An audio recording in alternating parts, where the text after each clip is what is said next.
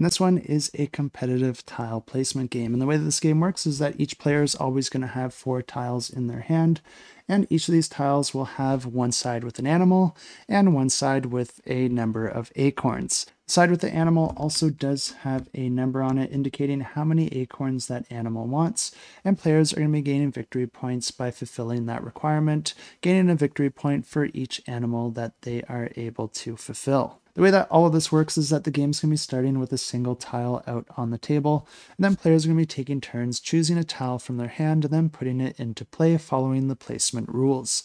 And those rules are pretty simple here. All you have to do is place it adjacent to an existing tile, and also you can never have an animal side by side with an animal or an acorn side by side with an acorn, which means that each of the images on each side of the tile do have to be alternating, like you can see in this example of the game here. But like I said, each of the animals will be associated with a particular number, and that's the number of acorns you need to get around them in order to fulfill their requirement.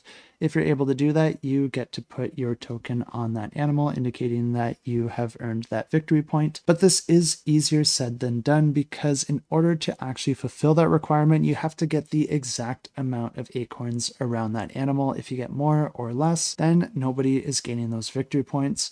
And also, you can only ever claim it when all 4 sides adjacent to that animal have been filled, which means that even if they have the appropriate amount of acorns around them, but not all sides of the tile have been filled in, then nobody can claim that victory point yet, because there are also tiles with no acorns on them that you can use in that scenario. That's pretty much all you need to know to play this game, except for there is also this magical acorn icon here, which is always whatever amount you want it to be at any point in the game for any animal. So this can change values depending on who's using it and at which time in the game, but it gives you a lot of flexibility anytime that you're trying to claim an animal adjacent to that tile.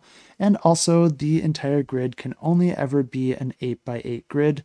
So the game ends once no more tiles can be placed, and then the player with the most victory points at that time wins the game. And if you want to check this one out, I will have it linked down below.